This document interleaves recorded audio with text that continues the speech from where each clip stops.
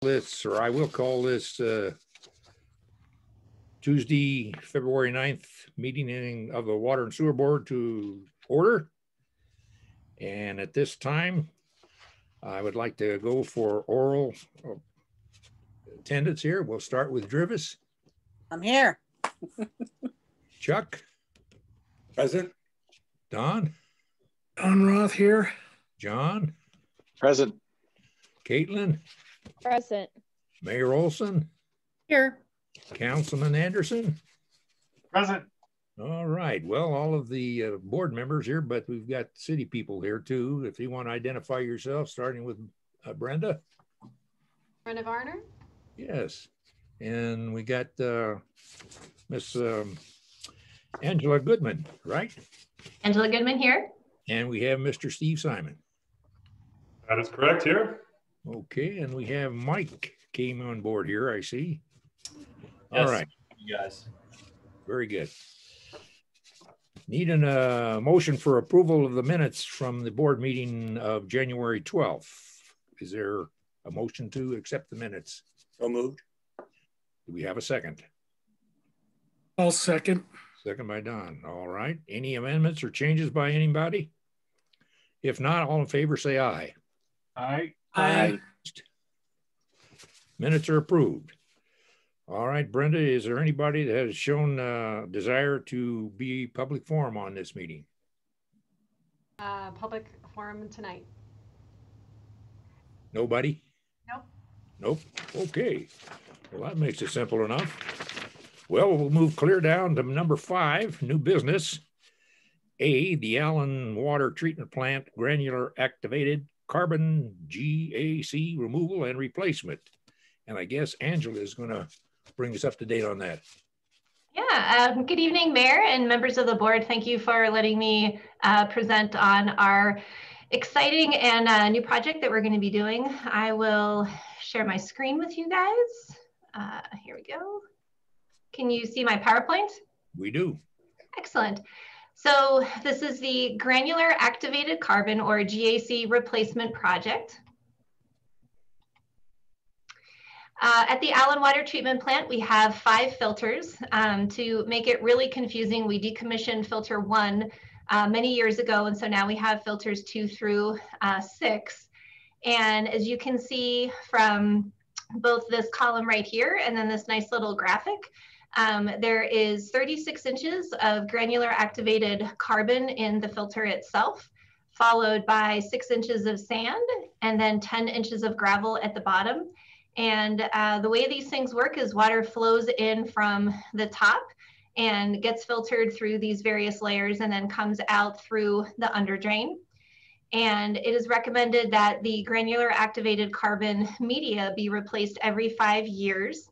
And we're looking at replacing the filter media in filters 5 and 6 in March, and that cost is $398,932. And since a picture is worth 1,000 words, or potentially $398,932, I thought we'd show you some pictures. This first picture right here is kind of the finishing stages of sucking all of the granular activated carbon out of the filter itself.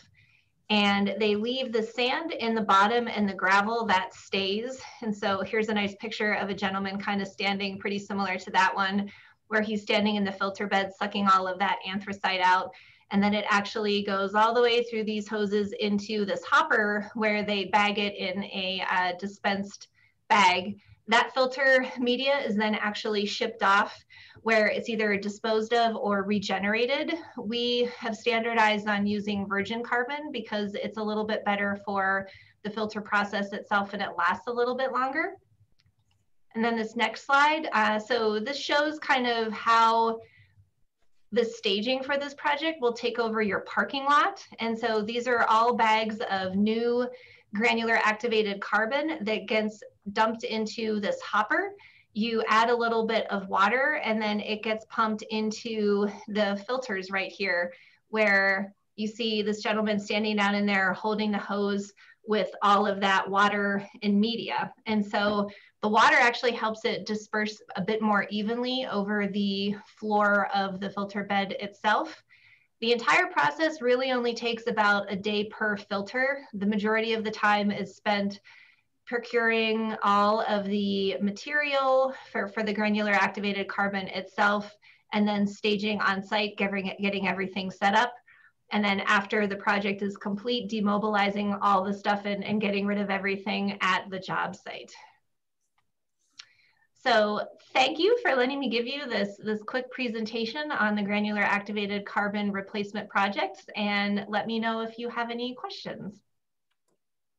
Does anybody of the group wish to question Angela or make comment?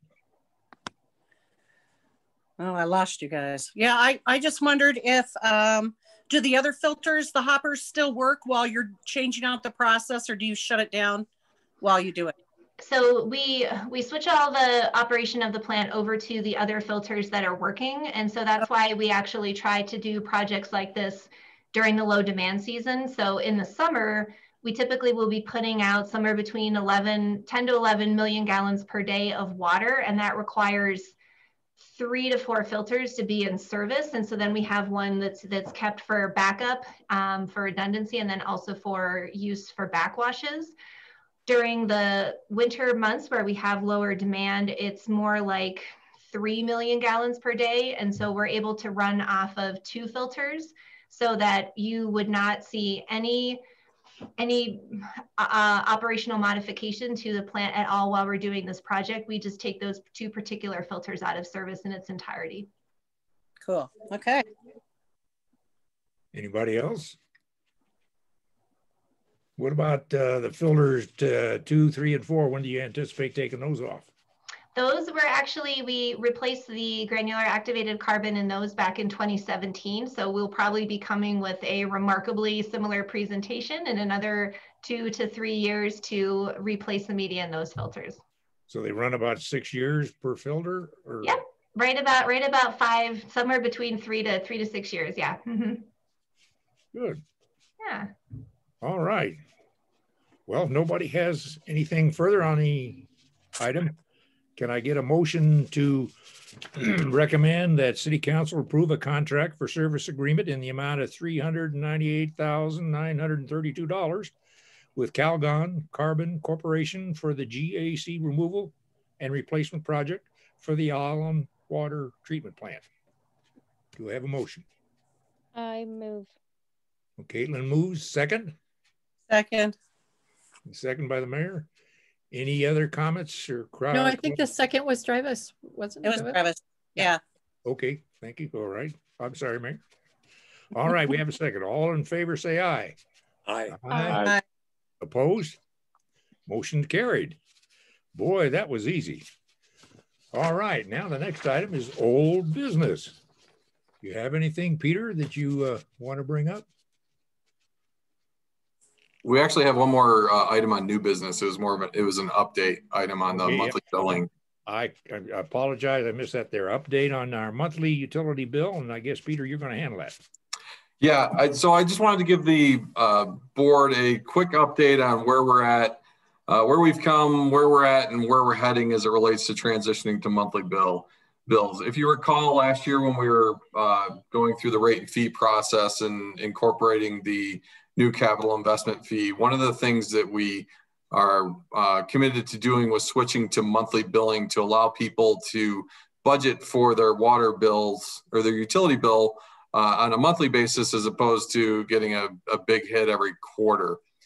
And it's a fairly complex process. And we've also had some unforeseen events occur that has impacted that process. So the first part of this process is changing the way we read meters. And so right now we read meters on a quarterly basis. So there's a meter read for one quadrant for that quarter, and then there's another one for another quadrant the next month of that quarter, and then the third area is done on the third month. We're going to compress that down to 3 weeks within that particular month. Last fall, we actually had a a couple individuals who are seasoned veterans for this organization who one individual retired, and unfortunately the other individual actually suddenly passed away. And so in November of this past year, we had one meter reader that had 6 weeks of experience, and Angela was managing that team with the new staff. And we fortunately were able to hire a new meter reader who has a tremendous amount of experience out of Colorado Springs. And then we subsequently hired a new meter supervisor who then 5 weeks later decided that this wasn't a place that he wanted to work and subsequently left. And so on the meter side, we've been actually having some challenges. If you didn't hear, Chuck Mary, who had been here for many, many years, one day was out in the field and actually suddenly collapsed and passed away. And so we had to deal with that and these other issues related to the meter reading side. And we've got a good strategy. We've got a good plan. We brought in a consultant to help us revise our meter routes to make them more efficient. We have a meter supervisor position out on the street for recruitment. Same thing with a field services technician or a meter reader also on the street. We think we've got some good interest in those positions. And additionally, we've pulled staff from other areas of utilities to help support this initiative. We have a plan. We think that plan will work. And ultimately, in the short term, we'll make that work by pulling from other areas, resources. And then longer term, we'll get this area fully staffed up, essentially with a brand new set of staff that can really actually update and modernize many of the processes that we still have a lot of things that were done in paper and things like that. So that's the meter side. On the billing side, the information comes from the meter read and it goes to the billing system. We've got a couple things moving forward on the billing side, one of which is a new billing software that council approved moving forward with in January, I think in January, or was it may have been February, just recently moved forward. And so we've got that project that's kicking off at the end of February, but that's a long-term project to fully revamp and incorporate a new billing system, which will give us a whole lot more features. It'll be much more user interface. As we improve our metering technology, it'll be able to dovetail with those improvements in technology, which will ultimately, way down the road, we want to have it so that people can real-time monitor their bills and be able to monitor their water use and really have control over how they use their water. That's the long-term goal. We're still several years off from that, but this is one of those initial steps to accommodate that. However, that billing software is not going to be in place by the time that we need to be on monthly billing. So we're working with the existing billing software company to convert our quarterly billing to monthly billing. We've got a contract with them to make that adjustment. We anticipate kicking that fully off either by the end of this week or early next week. And based on their schedule, they said that will be tight, but they expect that we will be able to get that done. And so the plan would be that the first set of full reads for monthly billing will be occurring in May, which means that first bill that people see will actually be in June because it's the May read. So it happens in April that we are starting the monthly bill. The first read occurs in May, and then the bill goes out in June. So we still have some time to get before the customer is actually going to see that monthly bill. However, we've got a lot of mechanics that are working in the background in terms of make all those things coming together. We are also working on an outreach flyer that we anticipate will come out likely in early March, probably around the first week of March, which will highlight all the changes. So there'll be two parallels. There'll be an existing bill that's quarterly, a new bill that's monthly. It'll show the new capital investment fee for water. It'll talk about the changes. It'll talk about the schedule based on where you are in the city. It has a map so you can then look at where you are in the city relative to the schedule. And it's really an informational document that'll come out, that'll get mailed to everybody so that they can be ready for when the transition occurs in early May timeframe. Additionally, we're at the time of the first monthly bill, we're anticipating putting something in the actual bill itself to alert people to get their attention that, hey, this is your first monthly bill. That's under development as well. And so there's a lot of pieces that are coming together right now. And I just wanted to update the board so that you understood that we are pulling all this together right now, and that it's like I said, it's going to be tight, but we anticipate that we will be making it. I am hopeful that it goes perfectly. However, I'm also a realist as it relates to any types of these conversions. So part of the flyer will have a number of resources to either call or check the website, or ways for a customer to address any kind of an issue that they may see in their bill. And I think that covers all the main points that I wanted to cover with the board, and get any feedback or thoughts or questions. There you are, guys. Anybody have any comments, questions? Sounds like you're awful busy. Mayor? Director Van Ry, were you on the call last Monday night for, not last night, but the week before, with the gentleman who talked about his bill? And it was an unfortunate interchange with one of our council members, but. Oh yeah, yes. The gentleman who's lived here for 55 years, I think is what he said. He's been here so. Yeah. Did anybody reach out to him? I feel really badly. I didn't follow up. I had sort of a crazy, difficult week last week for work, but. I'm not exactly sure. I can check with Maria, because his questions were about the stormwater rate increase that were coming through. I can check with Director DeAndre. Yeah, maybe that's true. And I'm thinking that it's the joining of the two. Yep. And the increases that is for someone who is unlimited income. Just wondering if I'm glad to call him too. I keep forgetting to ask Sean for info on him, because I feel like we did not handle that well at all. And what I can do is I'll coordinate with Maria, and because what he's seeing right now is the stormwater charges. He hasn't seen the water come through yet, because the water doesn't come through until April. So we should probably educate him and at least get him aware. I'm glad to join in and talk with him about it too, if you need me to. But I really felt badly about how that was handled. And yeah, I did see that exchange, and I understand what you're saying. Thank you. Let me know. We can follow up later too, but we might have more people that are going to be, really shocked, even though I think your communication has been tremendous. It's just people still don't pay attention.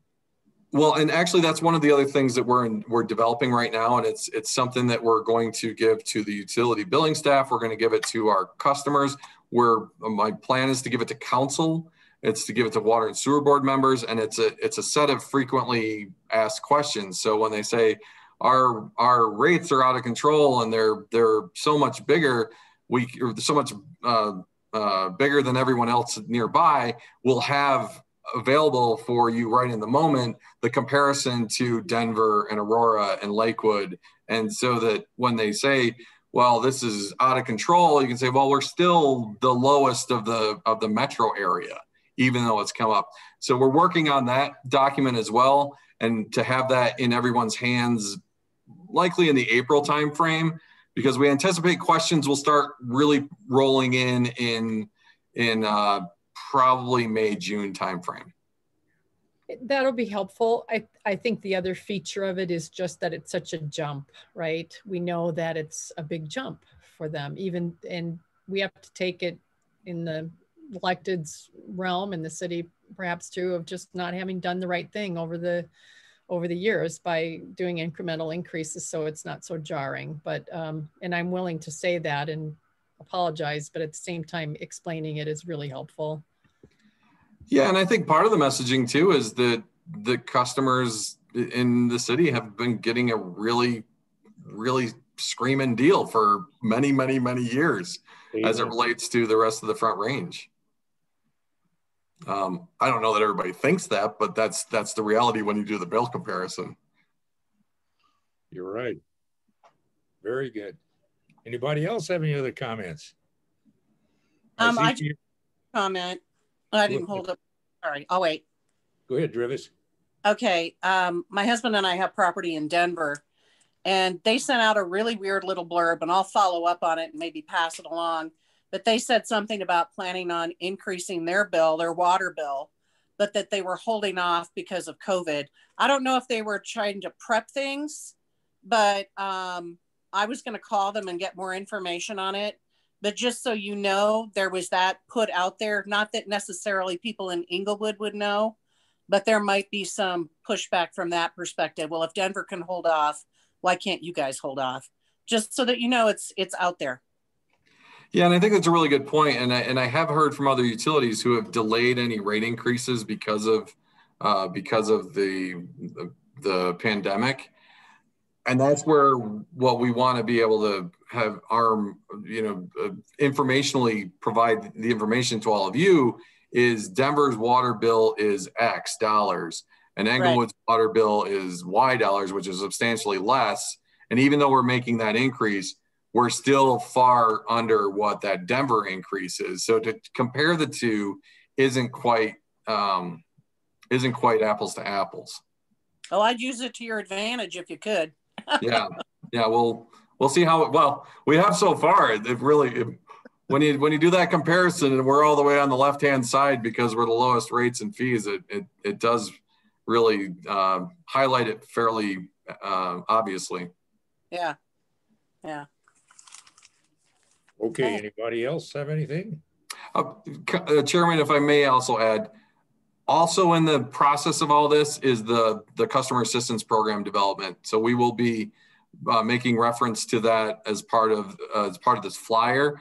And that's another thing that we're building out in the background based on council's direction, and really getting the application form and the eligibility requirements finalized, and really the mechanics with working through Arapahoe County.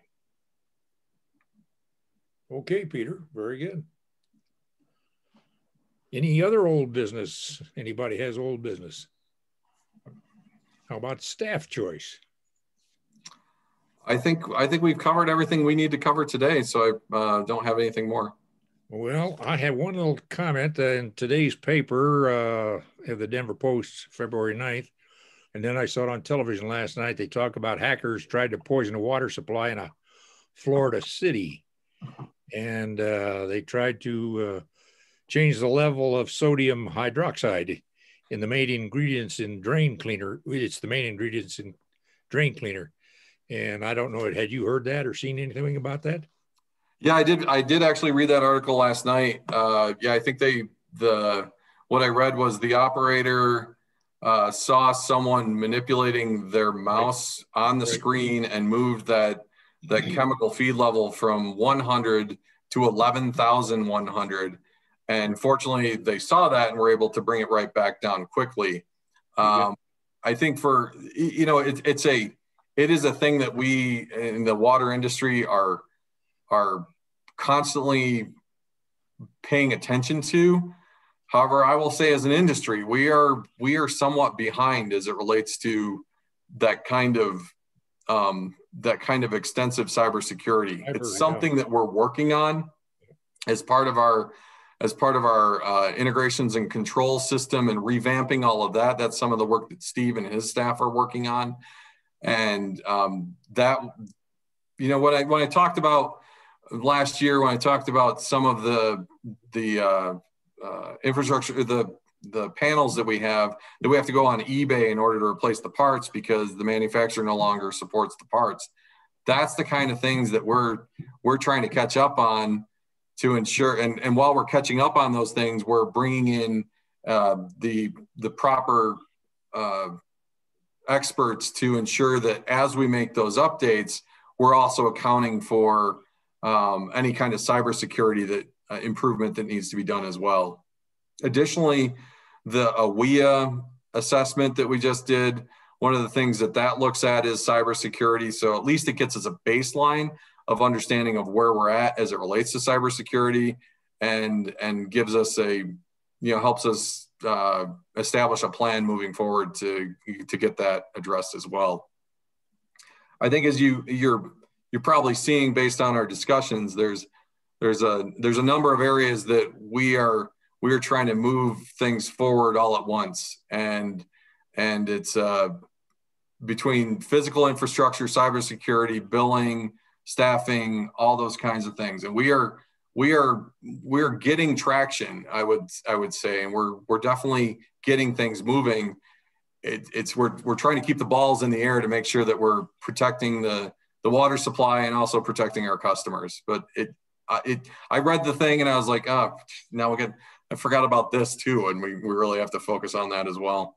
Yeah. Well, you got all the balls in the air in one time, and I don't envy you. You got a lot of work, and I appreciate your work. Well, I will say that part of what's making that work is the people we're hiring. And so good. Steve and Angela and Brenda and Mike, all on this call, are all new to utilities within the last year. And that's why this stuff is moving forward. And so I think that as we continue to bring more qualified experts on board, we'll really get a handle on this and get a lot of this stuff moving forward.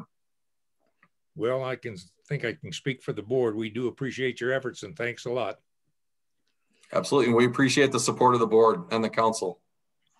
Does anybody else have any other comments? If not, I do. So Chair Wiggins, I'm wondering where Ruth is. I can get her if you want her. She's back. No, well, because your name says Ruth Wiggins, but I'm going to tease you with that and say, I'm just so impressed that we've made huge transitions on the Water and Sewer Board to go completely online electronically for meetings. I mean, there was a time where, people were upset when they got things electronically in the email for documents. And I'm just so impressed. You've done such a great job leading us. I just want to thank you. Oh, well, thank you very much. Like I was telling the other ones at the beginning, I did get to go through something here. I did get injected with antique preservative fluid yesterday, commonly known as COVID-19 vaccine. So excellent. I'm an antique, see? So anyway, just mentioned it to you for it was. I'll pass on the information to my wife. Okay, if nobody has anything else, we'll adjourn this meeting, and thank you, and I'll see you next month. Take care. Thank you, everybody. Good night.